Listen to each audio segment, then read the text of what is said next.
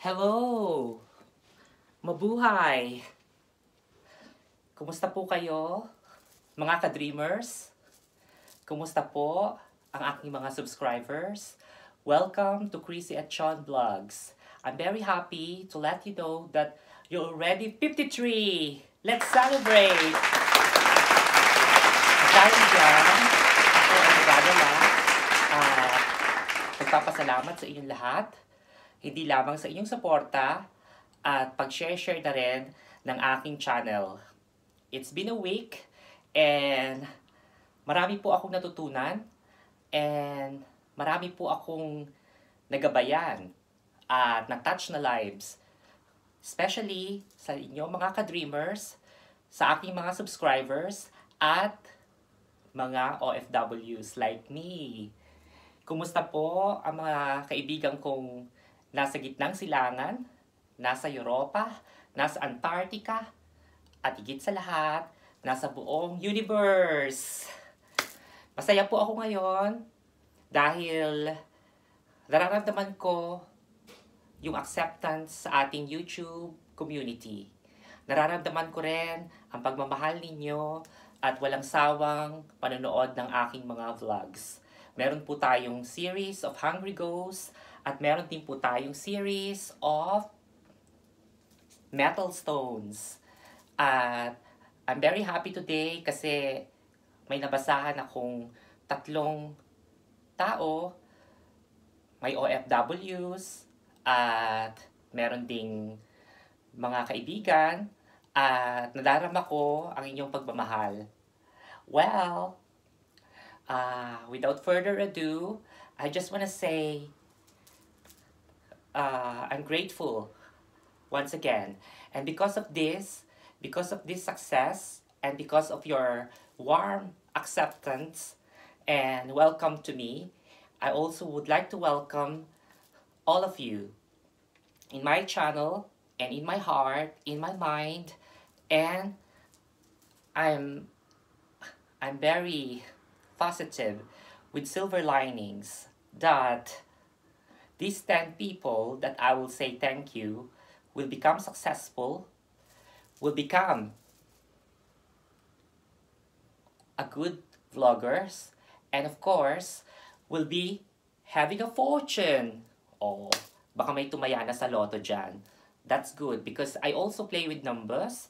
I also consider the effect of numbers in the universe, like what's the number of your house, what's the number of your certificates, like that, like your PIN number. It also affects your economy. At the same time, it also affects your lives. Well, looking at my vlogs at the moment, unang-una, ang unang kong papasalamatan, number 1, top of my list, is isang ka-dreamer at isa ko rin kagaya na OFW na nangarap magtrabaho, nangarap makilala, at may pangarap na makatulong sa mga kapuspalad. At kahit wala siyang gaano maibigay, binibigay niya ang kanyang talino, ang kanyang skills, at ang kanyang pagpapasaya sa mga kaibigan niya, especially in Eastern Province, Saudi. Walang iba kundi si J. Ryan Tucson. Ito ang symbol ng ating pagiging online friends at you're number 1 in my heart at this time. I'm very grateful and you're number 1 in my list. Because the angels would like me to thank these important people, these 10 important people who helped me got 53 subscribers at the same times to help me become a YouTube vlogger. Nakakaiyak man isipin, pero eto, nagbablog na ako for the sake of happiness and for my advocacy as well, to give you entertainment, to give you fun, to share my knowledge about tarot reading, and to share my knowledge about metal stones. And of course, I don't want to be sounded like a teacher, but Thank you for listening. Number 2 is Kadondon. Why?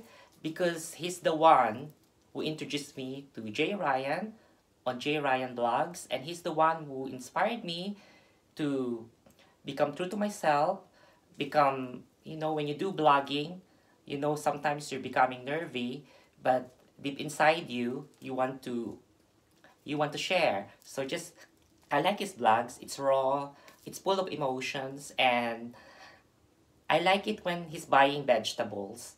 When he's like walking, going to his car, having coffee. That's very inspiring. Number 3, of course, is the very kind and very gentle Kuis Ramil. Ramil Gumogda, ang ating kasatisfied. I would like to thank you because you're not selfish. You shared your blogs about going back to the Philippines, the quarantine, and it really appreciates the angels and the universe because you're just fair showing all those stories. And even though you're there in the Philippines, I wanna give you this one. And this one is like you're now with your sweetheart, with your wife, and hopefully everything will be fine, and I'm praying for that. Back to Kadondon, ito yung gift ko sa'yo, symbolizes of the elephant. This is the lucky charm. And I put some rose quartz there just to say you will find someone, your twin flame. As a Gemini, Kadondon, you have your twin flame, your soulmate. And of course, the 4th one is my BFF, Christine, who's also a nurse and a very good mom. And she's really a hands-on mom with my inaanak, Little Mary. She's now 6 years old and idolizing me, mimicking my facial expressions, mimicking my antics, while YouTubing, and it's very nice. It's a good feeling. Okay, so hopefully Mary will only imitate the good things and the positive to me. Kaya Mary, look at me, ang ninang may pabangs at happy. And salamat Christine for your gift, which is today I received. Dinalhan niya po ako ng egg pie. I want to share this to all of you kadreamers, and it's round, it's beautiful, and I knew it tastes good. I love egg pie, and hopefully one day all of us kadreamers will sit in a banquet or have a buffet and eat together. Of course, number 5 is Kitty Cat TV. Kathleen Mejia, you're so nice, even though hindi tayo nagkakausap palagi, even though I'm always busy and you're always busy with your job as well, we still communicate through our hearty expression and likes on Facebook. And of course, because of the power that imbibe, everything will go fine with your life. And I want to be part of your success. I want to be part of your beautiful life that's coming. And of course, number 6 is also one of my favorite blogger, Peachy Aceron. Miss Peachy lives in Manila, and she's very awesome, and she got the quality of like meek and mild, very gentle. She's a good blogger, and I like when she promotes beauty. So it signifies perfume, and it signifies the flow of being a woman, scent of a woman. That's you. And another thing, number 7 is all kadreamers in the universe. So if you're a kadreamer, you're on my number 7 list, which means I'm giving the oracle, I'm imbibing this one, and praying for this citrine. You have to watch my citrine video because you know how powerful this one. So all kadreamers who subscribe to me, all of you 53 subscribers, you'll be lucky. And with the power of citrine, you'll be rich. Tadan! Of course, my mom in the Philippines, whom I love very much, considered also my best friend, my confidante. She's retired now. I want to give her this gold. It's a symbol of power. It's a symbol of royalness. So to my mom, thank you for supporting me on my endeavors. Thank you for being with me Thank you for the understanding. Thank you for accepting who I am. And of course, I love you very much, Mama. And our number 9 is ang asawa ko. Ang asawa ko napakabait. Ang asawa ko mapagmahal. At syempre, namimiss ko because long distance relationship kami. Maraming salamat sa iyong pagmamahal, sa support mo, and sana naiintindihan mo itong ginagawa ko ngayon, vlogging, at sana tayo talaga, sana it's meant to be.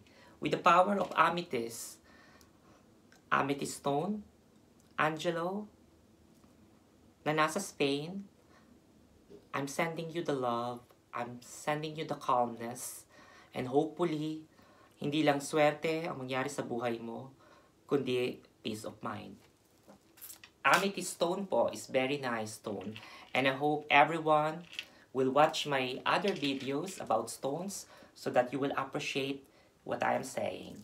And of course, halos napasalamatan ko lahat, pero ito para kay Lord, because without Him, without the talents that He've given me, I'm nothing. And with a grateful heart, this is a sign of my heart, pure and clean. But no one is perfect, mga kadreamers. No one is perfect. These are the cards that belongs to 10 of you. So, if you're number 1 to J. Ryan, the card says, feel the energy of love and become outstanding. Which means to say, sa lahat ng diskarte mo sa buhay, kailangan tough ka, at kailangan strong ka, and kailangan business class. Diba? At yung energy ng love is nagre-radiate talaga sa'yo. Because matulungin ka, mapagmahal ka as a friend, at hindi ka nag-expect ng mga kapalit sa mga good things na ginagawa mo. So, sinasabi ng Oracle Cards J. Ryan is, you have to become outstanding. Yan. Number 2 is Kadondon. The Angel Oracle card saying, see you shine. So more power to you, and you will shine. Your YouTube videos, your YouTube channel will be successful. More success and more ads, and don't change. Okay, number 3, Quiz Ramil. Sabi ng card, trust yourself, trust in yourself, and celebrate your true life. Because you're with your family now, that's your true life. Because like us OFWs, like me here in UK, this is not our true life. We're all alone. We can be sad sometimes, but at least we learn to celebrate. We learn to say thank you, and we connect. Because all of us are interrelated. There's no accident in this world. This is not the accident. This is with a purpose. Number 4 is my BFF Christine. So, the card would like you to have know your world and recognize your full potential. Recognize yourself, which means you need to be more tolerant with what's happening in the world. You need to be more patient. You need to be open for all possibilities that will happen in the future. And knowing your world is knowing that there are some evils there. It's not only a nice world. It's not only a world full of love, but it can be also a world that's full of darkness. So be ready, always pray, and never give up. Your patience is a virtue. Next naman is kay Kitty Cat TV. Love is around you, be strong. So the Healing Oracle cards would like to imply that in your every journey, you should be strong, and that will make you more happy. And the spirits will align, and the stars will align, and you'll be successful.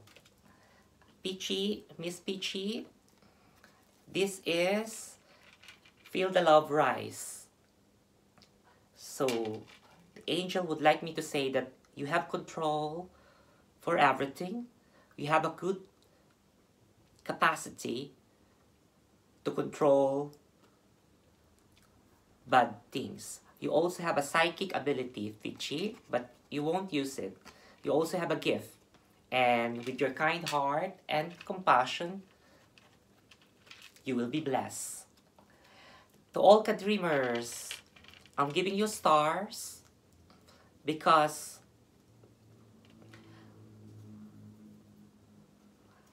you deserve it. The star is all yours. And it's Christmas time, nearly Christmas time. Oh, so which means all kadreamers in the whole universe are amazing. So, please continue watching my channel and share, and like. Thank you, all kadreamers. And next, of course, to my mom. What can I say to my mom or what? Oh, this is for my mom. Light a candle, focus on a prayer. So, salamat po sa mga dasal mo para sa amin. Salamat din po sa mga dasal mo sa akin. And we love you. And I love you. And take care, Mama. Ang layo man natin sa isa't isa, pero yung spirit ko at yung puso ko nandyan palagi sa atin. At nandyan palagi, kasama mo ako. Okay? And of course, para sa asawa ko, true pathway, lead the way. So, if it is your destiny, it's your true pathway. So you have to find it, asawa ko. You have to find the true pathway. You have to listen with the positive voices. You have to listen to the angels. Okay? So, Angelo, wherever you are, I love you. Hopefully, magkita ulit tayo. And of course, for God. So, it just says, relax and reflect, long-term success. Oh, ang ganda ng meaning. So, which means, all of you 10 that I chose, that I said thank you, there will be a long-term success. Because God, our Creator, the spirits conspired, the universe conspired, the constellation conspired, because I have a Gemini here. Kadondon is a Gemini, with because the planet that guides him, considering he's a Gemini, is the constellation in the stars. So, God would like us to relax and reflect with our lives, and long-term success will happen. Hindi lang panghaba ngayon, hindi lang pang present, but long-term, which we all want. Star, star, star. Opo, marami pong salamat. At kakain na ako ng egg pie. Salamat, Christine, for this food. At salamat rin sa time. Sana you'll always be there and more subscribers for my channel. If you want me to vlog you or read your tarot, just message me and watch my series, Chrissy at Sean Vlogs. Once again, ito po ang inyong kadreamer na nagsasabing, Ora et labora, prayer and hard work. Good evening, good morning, and have a good day. Buenas noches.